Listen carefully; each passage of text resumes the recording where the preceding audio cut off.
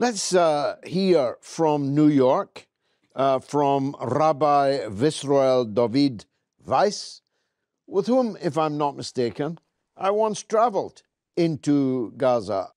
Rabbi, what are the root causes of the current conflict between Israel and Gaza?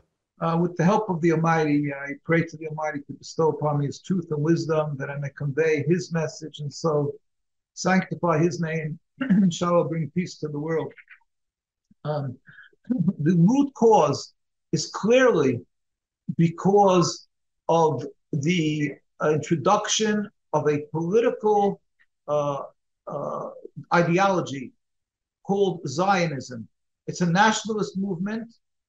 It's masquerading in a religious name, Israel and the Star of David and so forth, but it is a totally flawed, a material movement, selfish people who wanted to create their own haven, their own sovereignty, and they're using the religion to create it. That is the root cause of so much hate, strife, bloodshed, and rift between Jews and Muslims. And it's very clear, it's not an opinion, our history attests that Jews and Muslims lived together in harmony for hundreds and hundreds of years in every Arab and Muslim land, clearly identified as religious Jews amongst clearly Muslim people, and there were no human rights groups or necessary or United Nations, whether it was in Yemen, Tunisia, Egypt, Morocco, Iran. We lived together. I bring a lot of times pictures with me. We have pictures. I always like to show how we lived together as brothers. We were able to live our lives together. We babysat each other's children. This is the way Jews were prior to the introduction of Zionism. Recently, the Palestinian flag, even the kafia, has been said by the authorities and their apologists to be equated with terrorism, even anti-Semitism. Is the Palestinian flag really anti-Semitic? God forbid. A Palestinian flag is the flag of the people of Palestine, the indigenous populace, who have a flag, as all over the world people have flags to represent themselves. The flag of Palestine would actually be the flag of the Muslims, Christians, and Jews, and we will be continually developing and growing and flourishing. You lost your grandparents, many of your relatives, in the Holocaust. How do you feel about Israel using the Holocaust as justification for what they are doing now?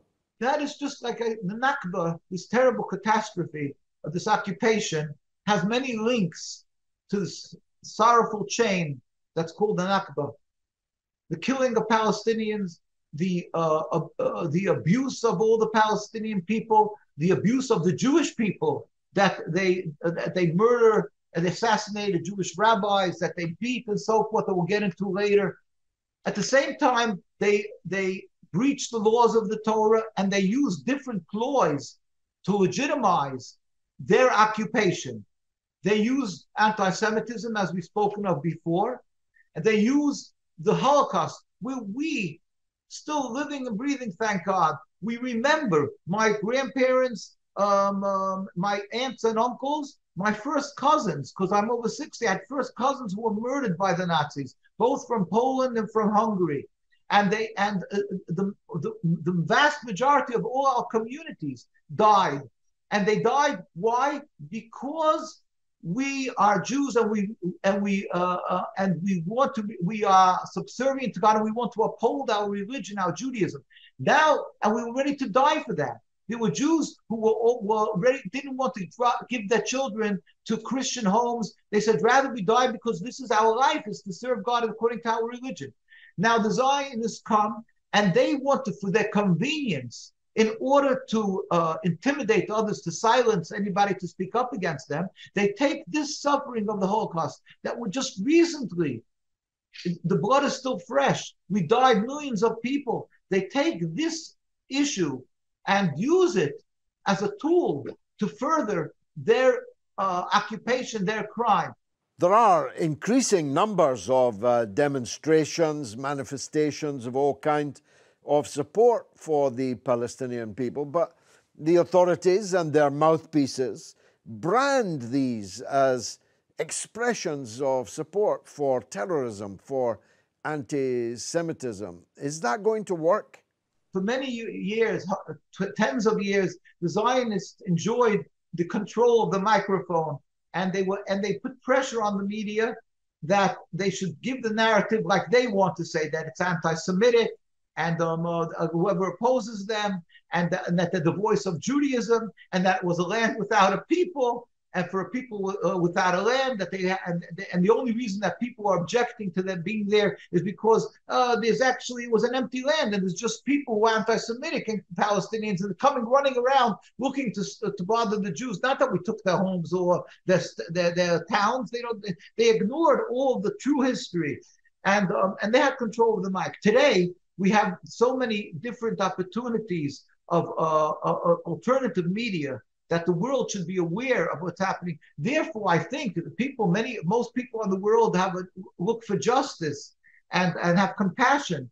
How long can Israel go on doing this, and what should the so-called international community be doing about it?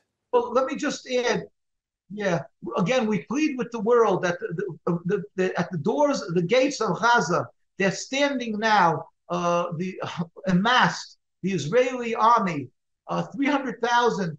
And so we plead with the world, recognize, have respect for the Jewish authorities around the world, true to Judaism, and do not commit this colossal crime. Do not murder the victims, the Palestinian people. It's enough for these last 75 years, and the Jewish blood that kept on pouring, all because of Zionism.